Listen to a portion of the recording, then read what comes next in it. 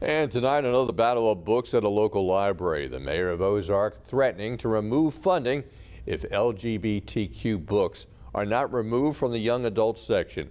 But as Aaron Dixon tells us tonight, some people are speaking out against that threat. Ozark Mayor Mark Blankenship posting on Facebook saying he wants the Ozark-Dale County Library to remove all LGBTQ books from the shelves of the young adult section. That section is for children ages 12 to 17. The mayor even saying that if the library does not remove the books, then the city will pull funding.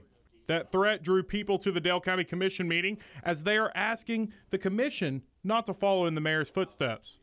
It's just because of his position that he will be able to just make a request and have it be immediately catered to. Currently, LGBTQ books make up less than 5% of the young adult section. That's 80 books out of more than 1,600. The mayor says he's asked them to move the books before, but the library feels they are age appropriate.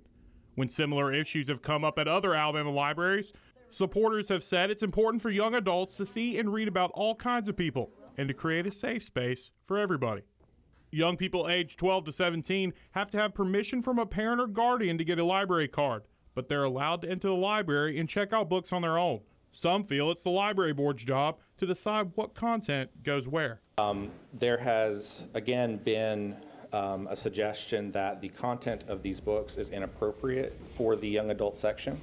We would just ask that the library board be allowed to do the job that the city council and the county commission has appointed them to do. Dale County commissioners agree with the mayor and want LGBTQ books moved away from the young adult section, but they don't want funding taken away from the library. I don't think there's going to be any way we're going to not fund the library. I'm not a voting member of this. I'm the chairman. We don't want to defund them.